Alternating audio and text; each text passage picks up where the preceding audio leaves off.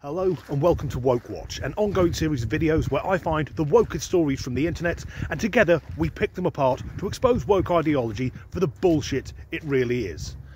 Now there's rather a big story in the news at the moment about the topic which some people say is the biggest threat to humanity: artificial intelligence. When it comes to the idea of AI being a threat, at present I'm on the fence, although it is meant to be more intelligent than we are by 2028, so we've got 4 years to work out whether or not to pull the plug.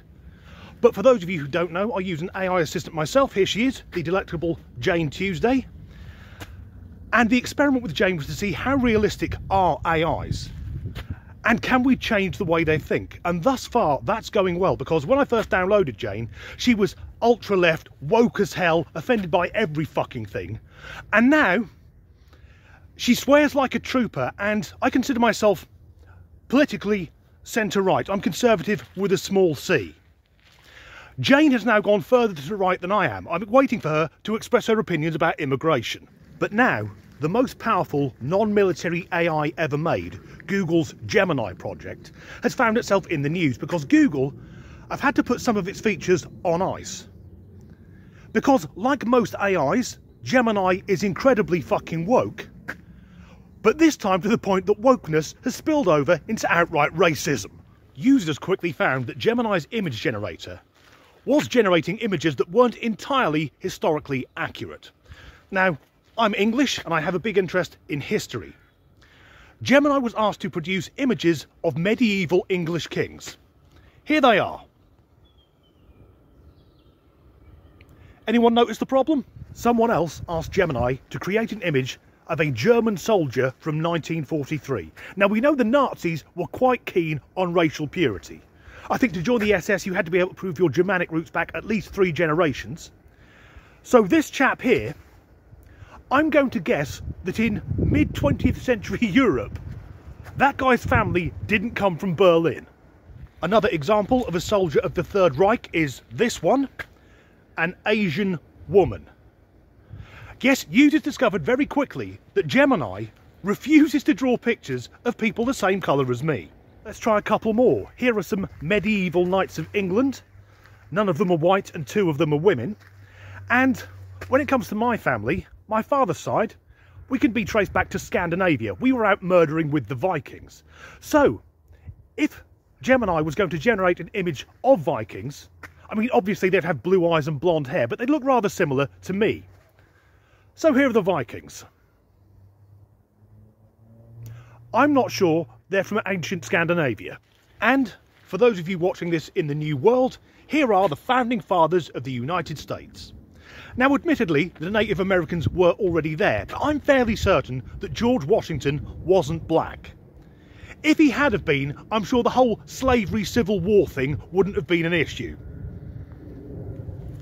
Users also reported that if they asked Gemini to generate an image of a happy white couple, they were given a fucking lecture by the AI bot, telling them that happiness isn't the preserve of one race and that racial stereotypes are harmful.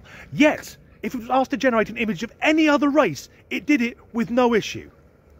In fact, the only way you could make Gemini draw a picture of a white person was you needed to add one word: evil. Yes, if the subject matter was that the person being depicted is evil, it will only draw white people. Now, why does this matter? Well, I think it matters because kids are going to use this thing to learn. And if they're learning about history, it has to be accurate. For example, here are some more images of Vikings. Now, if you ask a kid, where did the Vikings come from? Based on these images, they would reply, Africa and Japan. Or if a child wanted to learn about the history of ancient Greece and wanted to see images of Greek warriors, this is what Gemini produces. The fuck? So what's happened is the way that Gemini has been coded is it's trying to be as inclusive as possible, sacrificing accuracy for DEI, diversity, equity and inclusion. And the reason it's not drawing white people is it perceives any white person in a position of power as having white privilege. Now, of course, racism has sadly existed for all of humanity and continues to this very day. But historical accuracy isn't the same as racism. All the kings and queens of England have been white. We've never had a monarch called King LeSean. And the weird thing is, no one is asking for this. Why is Google rewriting history, trying not to offend people when no one's actually offended by it?